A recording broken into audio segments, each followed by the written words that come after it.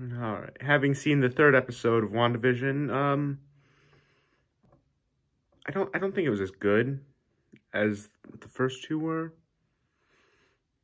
Like, not a lot really happened. Like, spoiler warning, by the way. Like, not a whole lot of spoilers, though.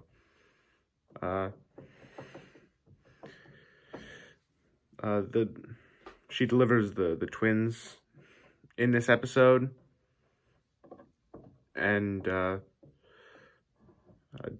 Geraldine, who's probably actually Monica Rambeau, gets ejected from the weird little bubble that Westview is in.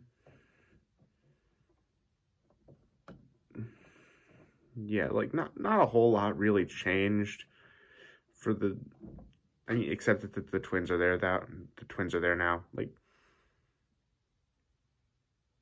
I don't know, it seemed more uneventful than the previous episodes. I don't know. Those are just my thoughts.